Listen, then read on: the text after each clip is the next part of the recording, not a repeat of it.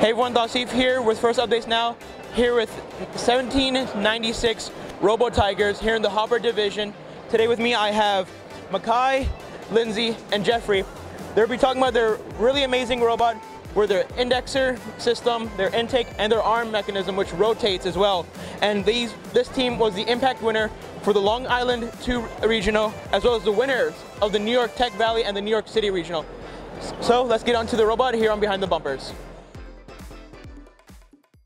This video on First Updates Now is made possible by viewers like you and also the following sponsors. AndyMark is your one-stop shop for all your educational robotics needs. From mechanical, electrical, tools, and hardware, AndyMark has over 200 years of first-team experience and offers high-quality and affordable solutions for the robotics mobility and competition markets. Head on over to andymark.com to get started. All right, Makai, let's start with you. Talk about your intake system and your indexer and how the game pieces flow. Is it meant for 2 game pieces or just you use one? Right. So the initial design process for our intake mechanism was that it was actually made to intake both cones and cubes. However, once we got to our first event, we came to the realization that we can easily intake both game pieces. However, we cannot effectively store our both game pieces in our indexing system. So we adapted to that, we overcame that, and we decided that the best route for us to take on this intake is for us to actually only intake cubes. So the way that it actually works is that it's actuated by 2 motors, one on each side, with a versaplanetary reduction. And then once the motor actuates, it comes down like so. And then we have another motor located on the top of the intake that actually actuates the whole thing through belts. So we come down, our motors will spin, and then we can seamlessly run into a cube and the intake will just take it.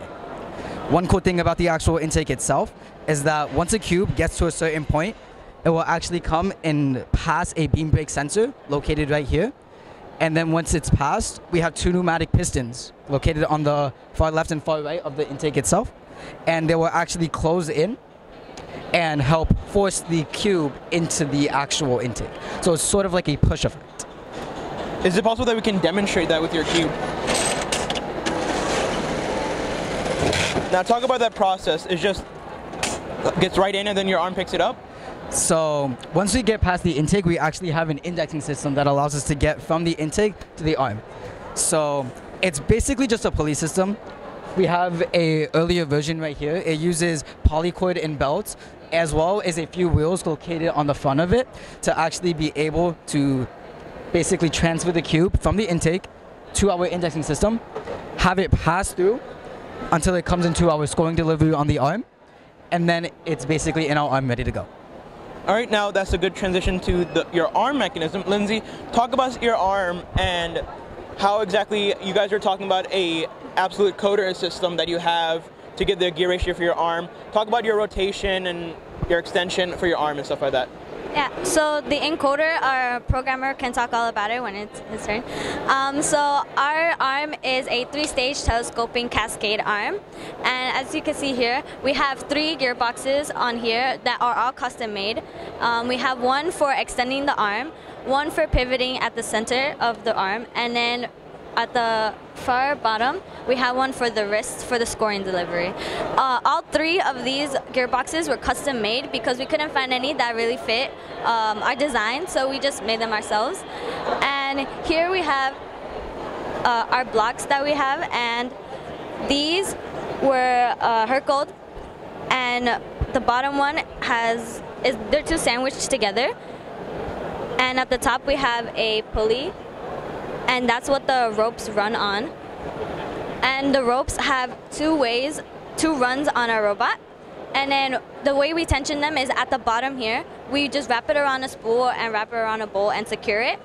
At the top here, we have 2 ratchet systems. They were 3D printed. And the way that they work is that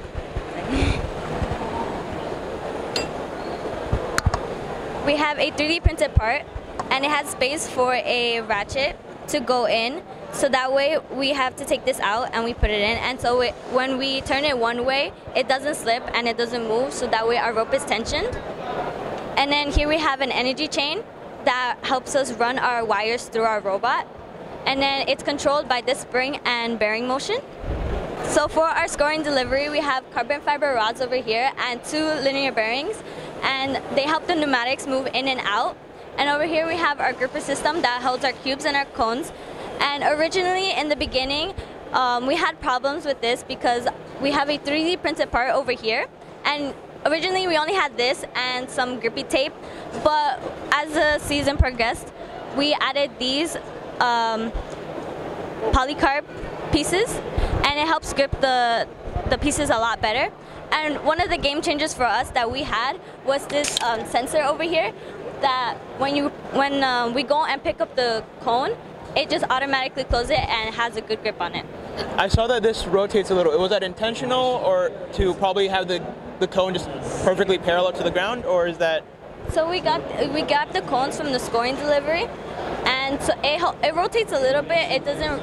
It's just like a gravity. So it's not passive. It's not.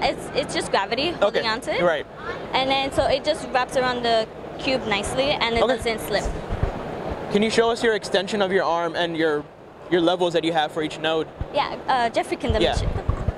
So firstly, for our arm, we have 3 different positions that we have set up for it. So for scoring, firstly, we have the low position, which would be this position right over here. And then next up, we have the mid position, which would be this right over here. And then lastly, we have the high position, which would be that right over here.